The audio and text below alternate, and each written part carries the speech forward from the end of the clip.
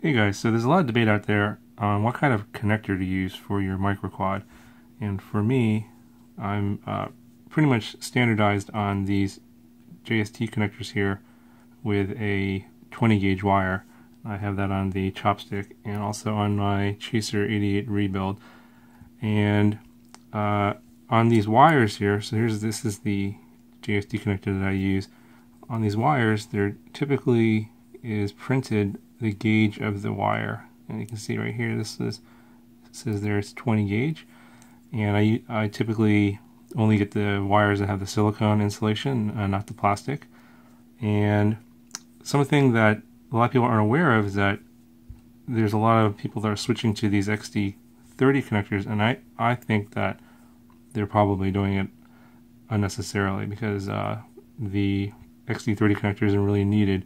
Now for me, I should explain that I'm only running these on 2S. So for the JST, 20 gauge is probably just fine. And the reason I say that is even after flying really hard, the wire and the connector don't get warm at all. And that's the thing that's going to determine whether or not you need to upgrade your connector. If it gets really warm or hot, then that means that there's more current flowing through the wire and the connector than the wire can send through, and that's why it gets hot, because of resistance. And for me, that doesn't happen. It doesn't get warm at all.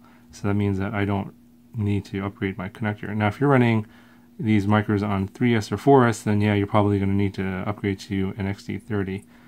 The other thing that you need to consider is not only the gauge of the wire is on the connector, you need to consider how long the wire is. So I try and not make it really long like this. I try and make it a little bit shorter and only use what I need to have a little bit of slack here to make a proper connection.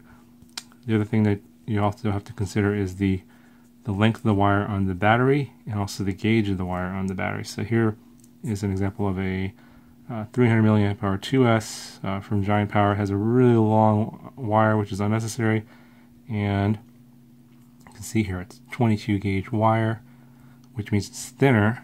So the bigger numbers mean it's thinner than the wire I'm using to connect to the quad. So your limiting factor is going to be this wire here on the battery. Actually, most of the batteries that I use are going to be these. These are the Nanotech 345 to 90C. It's got a shorter connector, shorter battery lead, and these are 20 gauge wires, which match the JST connector that's going on the quad. So, for example, on the Chaser 88, I took this connector off of this and switched it to a JST because I knew I wasn't going to need it. I was going to make the quad lighter. It wasn't going to draw as much power, and I was going to switch to a shorter JST connector. This is a really interesting XT30. It says I think it's a 18 gauge wire here. So you can see here it says 18 gauge, but the battery it came with was this one, and it came with a 16 gauge wire on this one. So obviously the limiting factor is going to be this connector here and not on the battery, because more current will be able to flow through this battery lead than through this lead here that goes to the quad. So you need to have connectors that match and also wires that match. Otherwise, whichever is skinnier is going to limit the amount of current or power that can flow through this connection here. So taking all those things into consideration, I was going to upgrade the connector on my King Kong 90 GT, and it comes with this unusual 2S balance lead connector and using some really thin gauge wire here. This is 26 gauge wire, which is really thin. And you would think, oh, you could just cut off this connector and then solder on a JST connector, but this is, it would be better to just desolder the whole connector all the way to the PDB and reuse or put on a new JST connector here with a thicker gauge wire than to just swap out this. It wouldn't make much sense, because especially I want to match the battery that I'll be using here. So if I have a 20 gauge wire here and a 26 gauge wire over there on the quad, that's going to be the limiting factor on how much power I can pump through the connector itself. So if you guys are thinking about upgrading your connectors to XT30, you should just fly your stuff around with whatever batteries you got. If you happen to have a lot of batteries with JST connectors, see if the wires and the connectors are hot after you fly. If they're hot, then yeah, you're probably going to need to do an upgrade.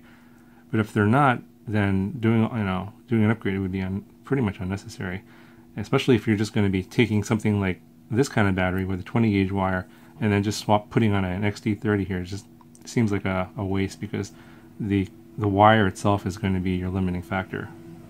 Anyway guys, I hope this video was helpful in terms of helping you guys figure out whether or not you want to change your connectors or batteries. These are the things that I kind of take into consideration in terms of what I want to do and what kind of connectors I want on my quads, and the reasons why. If you don't need to, then why bother? And if you do need to, then you should do it correctly, and actually get decent gauge wire for these XT30s. I wouldn't bother going with what is this, an 18? I would go with a 16, and on both the connector side to the quad and on the battery side. So you would have to then also swap all your batteries out to have the proper gauge wire on the battery itself, instead of just changing the connector. You have to make sure the wire and the connector are matching. Anyway guys, hope that video is helpful for you, and I'll talk to you guys in the next one.